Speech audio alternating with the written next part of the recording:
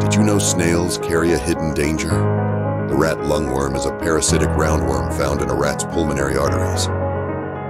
Its larvae is passed through their feces, which then infects snails and slugs, who feed on the rat feces. While most garden snails aren't poisonous, they are carriers for this parasite. Eating them raw or undercooked can cause serious infections like eosinophilic meningitis in humans, leading to headaches, fever, and even neurological issues if infected. It can also be contracted by touching slug slime with rat lungworm larvae, and then touching your mouth without washing your hands. But humans can't spread the infection.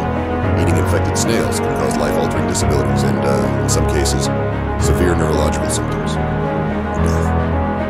So, wear gloves when handling snails.